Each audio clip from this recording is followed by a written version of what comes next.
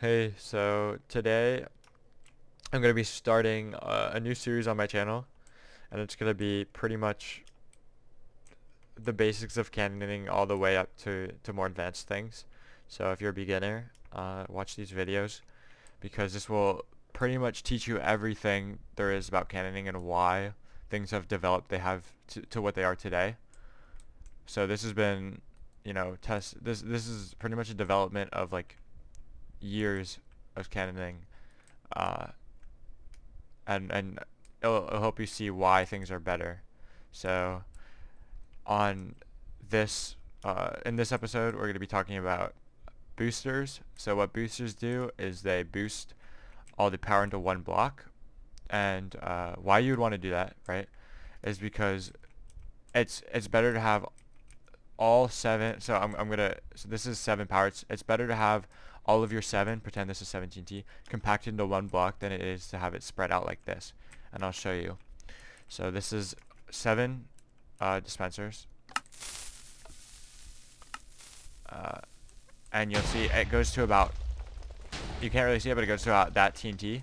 And this is also 7 dispensers. But if I have it closer, then it will shoot to. Let's see. It will shoot to around this TNT.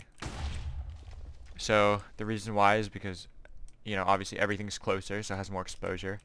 And if you think about it, like, if you have this one piece of TNT trying to shoot this, it won't go well.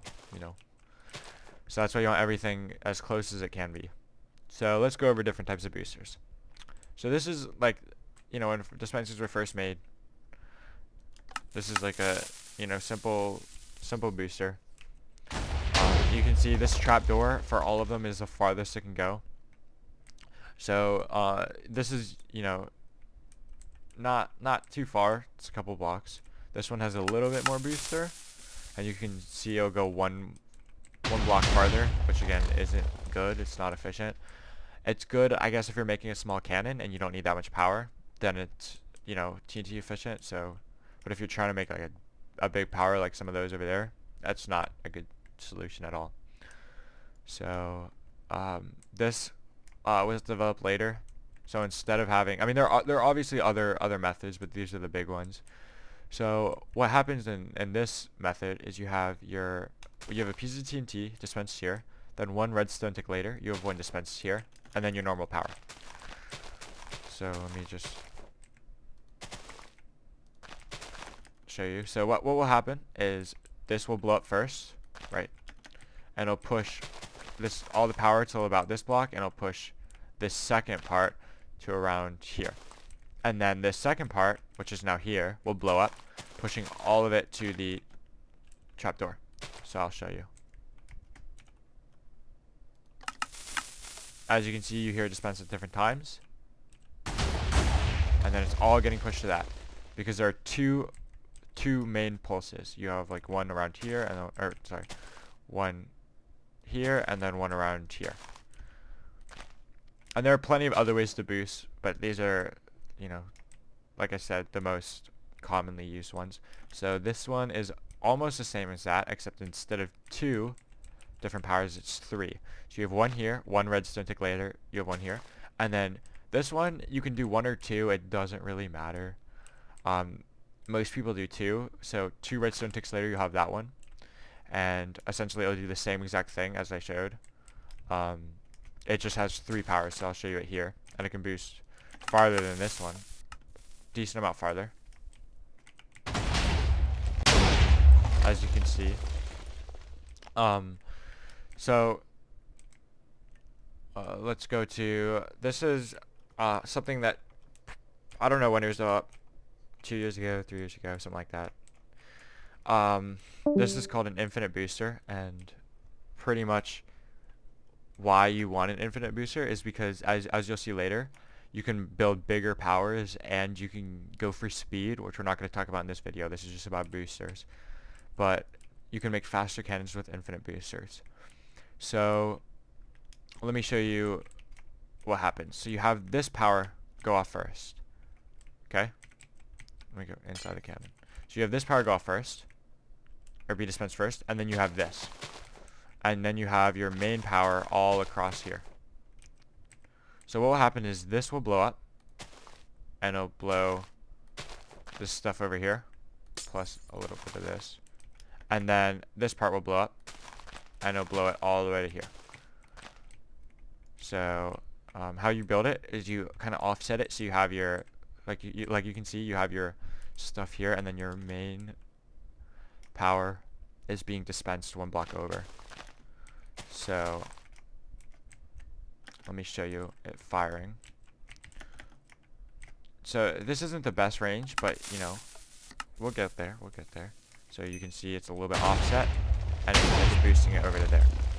So this is with one more row. And by the way, you can add, like, you can do rows of lines of or groups of 3 at a time. You can do groups stacked on top of each other. There are a bunch of different methods that you can do to do infinite boosters, but I usually do 4. That's just how I prefer it. But this is the same thing, except you have this one, then you have this one, and then you have this one. And I'll show you the back so you can see how it's wired. So as you can see, you have this part, and then it connects through this from powered plugs. It goes to this repeater, and it powers this, and then another repeater later, it powers this. And it can go a lot farther than that one. And the reason why it's called an infinite boosters is because theoretically, if you have all of your power wired up, you can make these infinite long. You can add infinite amounts of booster. Like look, this one's a 3. Same principle. You just, you know, you add another redstone repeater and separating each of these groups, and you can go even farther, right? And the reason why you want this is because you can see you can build a bigger and bigger power every time you go farther, and you can end up with powers like these, right? And this is just with another one. This is with 4, and it goes all the way to there. So that's like a rundown of different boosters you can use and how they're practical. So right now, if you're building a big cannon, obviously infinite boosters are going to be the best because you can fit the most power in, like, the most efficiently, and you can also do it with speed. This is also good too if you're not going for speed. You know, you can still fit a decent amount on without going through the hassle of having to build an infinite booster. So this is definitely a very good option. You can also build these if you're going for smaller cannons. So what all these are about is just making the easiest booster for what cannon you're trying to make. So another thing I want to show is I want to compare these two, you know, to show you why this one is better. See, this booster has more TNT, and let's see how far it goes. It has more TNT than that one over there. Alright, we see that some of it made it to here, but some of it also got stuck here. So now let's do it with this method.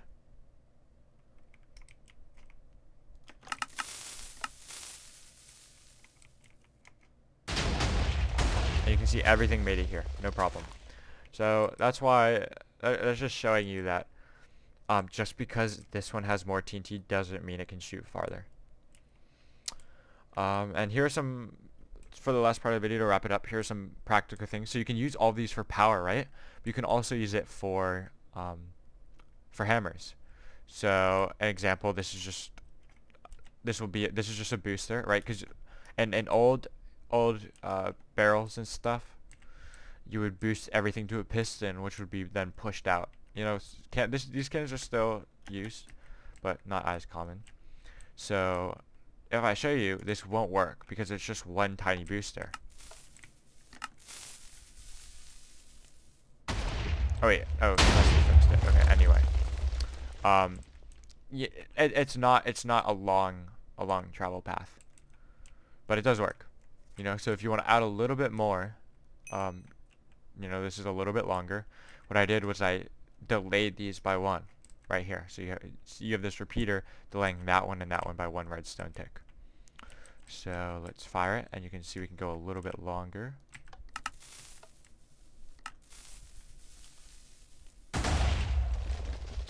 there.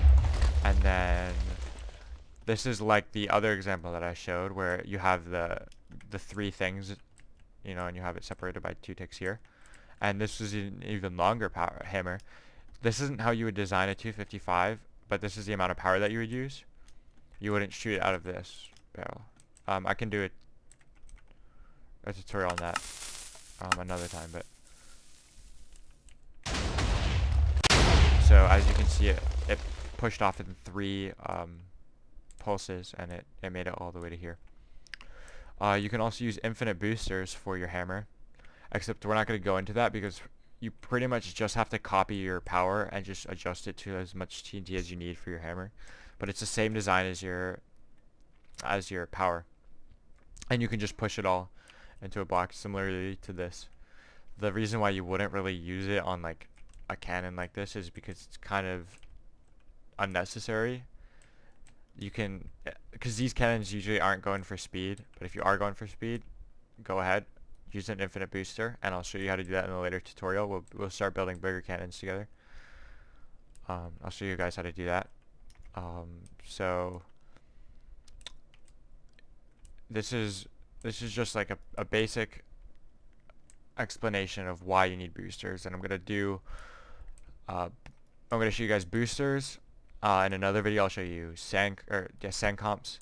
So from old, not unreusable cobweb ones where you had to quick pulse, to carpet comps, and I'll show you all sorts of things, and then eventually we'll get up to APs and nukes and, you know, all the stuff that people are using now. So I hope you enjoyed, and let me know if you want me to talk about a certain topic. I have a bunch planned.